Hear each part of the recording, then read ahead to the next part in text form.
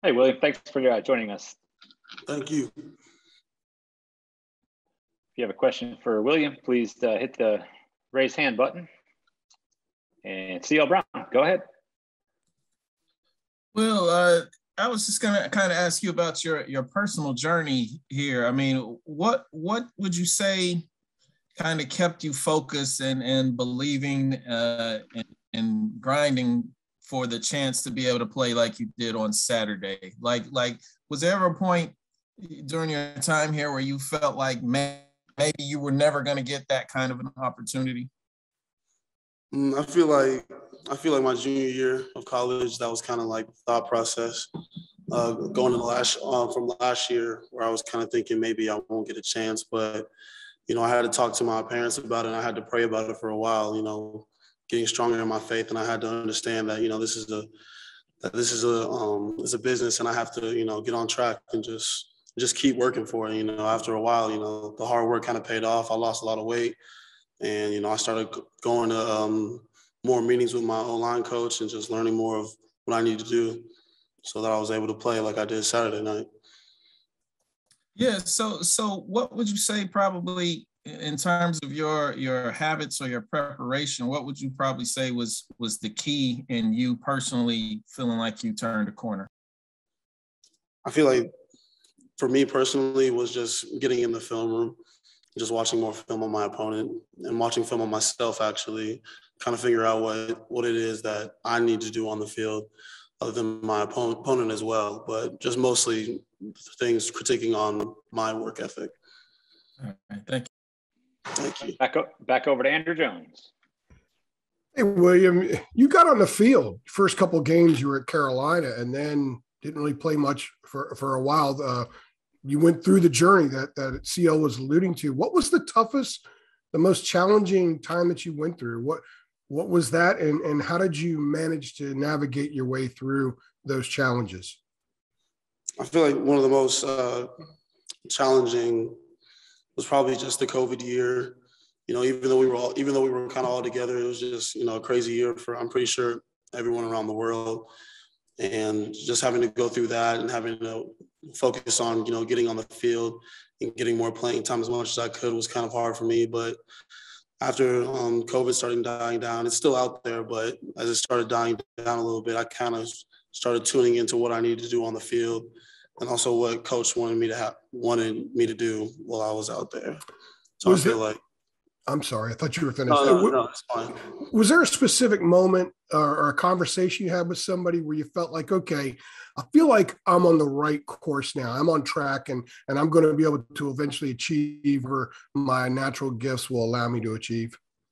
I feel like my conversations with kind of like most of the coaching staff, kind of looking after me, with Coach Searles, communicating with me, telling me what I need to do, with Coach Phil Longo telling me, like what plays I could do to get better.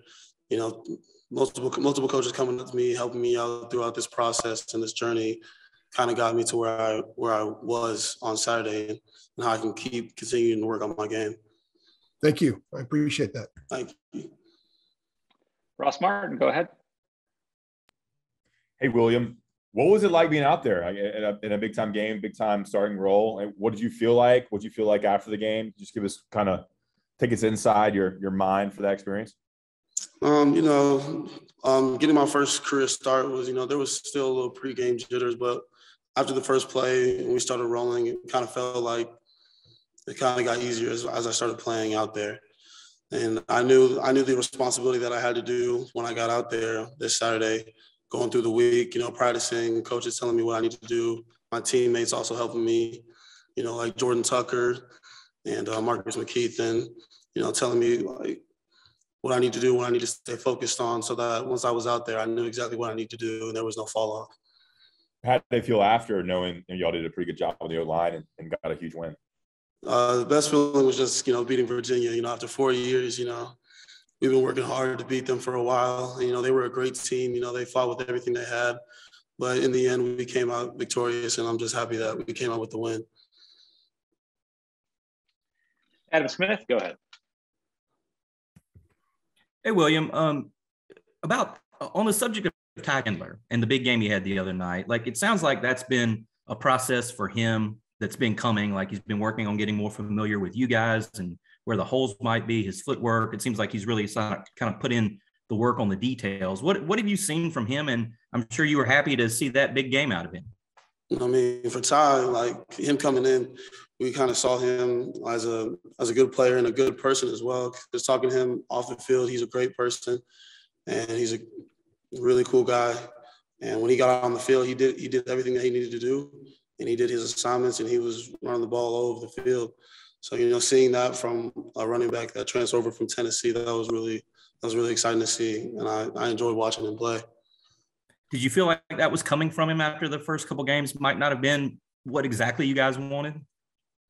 Yeah, but in the end, we all have things that we can work on. It just comes with time. And I guess his time was this game, this Virginia game, and I'm excited to see where it goes from here. Thank you, man. Thank you. All right, we'll close up with William from Greg Barnes. Hey, William, I had some technical difficulties, so I apologize if you've already answered this. But is the switch from guard to tackle, has that been beneficial for you in terms of everything kind of clicking? I would say yes and no, because moving out to right tackle kind of changed my my mental on what my assignments were. But once I got tackled down, once I started knowing my assignments, guard was kind of easy to transition over to. So now I can play right guard, right tackle, left guard, wherever coach needs me. Okay. I also wanted to ask you about the Eagle hit on Josh Downs. Did the team realize what had happened during the game, or was it something that you had to get into film review to see what took place? It was something in the film room that we had to see. I know Josh was talking about it when it happened, but we kind of didn't understand what he meant because they didn't show it. But as soon as we got in the film, we saw the play. It was bad. So I'm glad that we were able to catch that. Thank you. All right, William, thanks for a few minutes today. Appreciate it. Thank you.